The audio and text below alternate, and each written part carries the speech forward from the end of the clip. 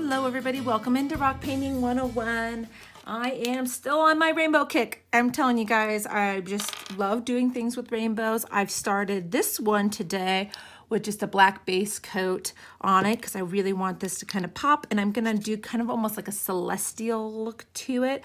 I know rainbows probably aren't in outer space, but I wanted to do rainbows and stars. So I want to do this really fun, almost wavy style rainbow. We're gonna start here at the base, and I'm gonna kind of wave it up and maybe have it loop back down and around and kind of disappear into the distance, I guess you could say. So I'm just gonna start with my red. Actually, no, I take that back. I'm gonna start with my green.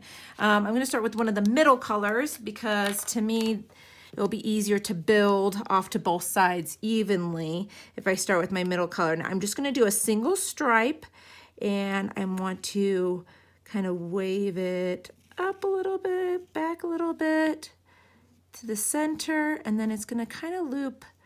It will get a little flat probably there and end up coming behind. And I'm just gonna give it a destination over here, just so as I build up, I can create the look that I'm looking for.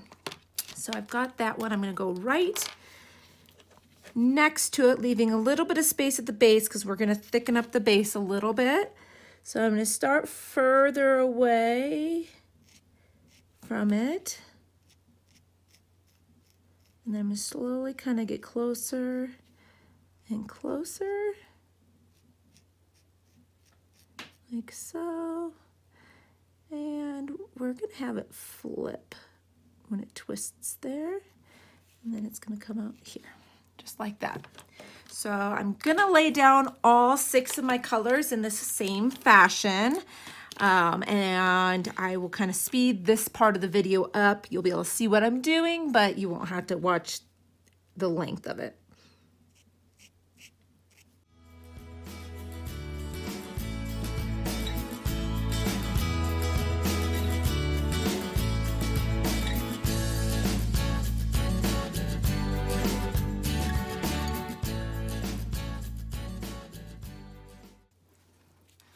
Okay, now obviously some colors go on thicker than others. I don't know if I want to say thicker, but they're less opaque. I am going to doodle my pen off. I might be pulling up a little bit of black. I did just base coat this one just a little bit ago. I am going to start with those colors getting down their first coat so that they can start drying faster. So I want this to start all the way at the tip, and we're going to thicken up each line at the base. And I might be pulling a little bit of that black in. As you can see, you can doodle it off to kind of clean your tip. But I'm gonna put another coat over this as well, so I'm not too overly worried about it at the time.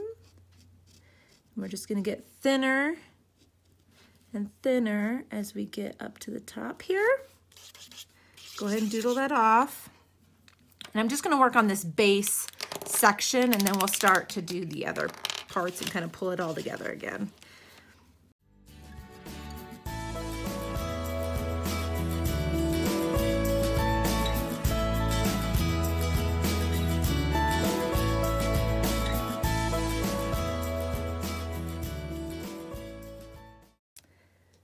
All right, so you get the gist of this. I'm gonna finish doing this with each of the colors just in the center section, and then we'll be back. Okay, now that I have that first coat down and I have my thickness set how I want it to be, I'm gonna do this swirl here. So I've got the red, just kind of figure out where you think it's gonna pop out. And I'm gonna have it go off the rock, just like that, okay? I'm gonna do that with each of the colors as well. That's pretty simple, just kind of eyeball through. Once you get 1 or 2 going, it's pretty easy to kind of get the rest of them. You're just going to be swinging each of these colors around.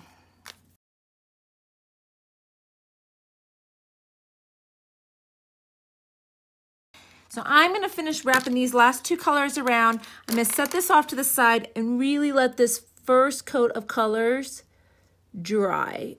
I want them nice and dry so I can come back with the second coat, and they will really pop off the rock a lot more with the second coat once it's nice and dry. So we're gonna take a little break, and I will be back when I'm finishing up my second coat.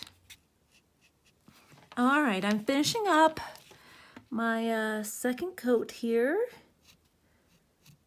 And you can see the colors just pop so much more. Just make sure you let it dry really well in between. And also just don't press super hard. If you start pressing really hard with your paint pens, you'll end up taking up the color that's underneath. So we've kind of got it kind of swirling, tucking back and hiding away in the distance there. So you could add some fun extra designs on here. I do have my smaller 1M pens over here, and I'm gonna do just a few little swirls kind of coming off the edge of some of my outer colors here.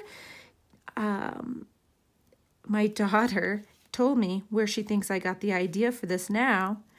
When we visit Grandma and Grandpa, we play the original Mario Kart. She said this reminded her of the Rainbow Road level. And maybe that's where I got the idea that you could have rainbow and stars, because that one kind of happens out in outer space. So we're just going to add a few little sweet little spots on here. I'm going to do on the purple and a few on the red, just to kind of bring the color out a little bit. And this is just whimsical and fun anyways. There's no rules to this. Now, as you look at it dead forward, you can see there's a couple areas where it looks a little dark still because there's little pits in the rock.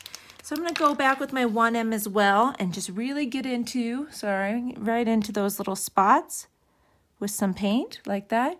You almost just kind of want to fill the hole there with some paint. You don't have to press hard. You kind of just dot, dot, dot in the same spot. You can also clean up your edges if you've got a few little edge spots that you want to clean up. But just along that yellow and orange, it really stood out, those little holes that were still pretty dark. So there we go. Looks a little bit better now. All right, so the last thing that I want to do on this rock is, like I said before, I want to add stars. I want this to be an outer space rainbow. So I've got my white 1M here, and I still draw stars like the classic star that we learned how to draw stars when we were little. And that's just, you know, your standard star. Also brings a very white light to the rock since it's on a black rock. Here we go. So I'm just going to add a few of these around. And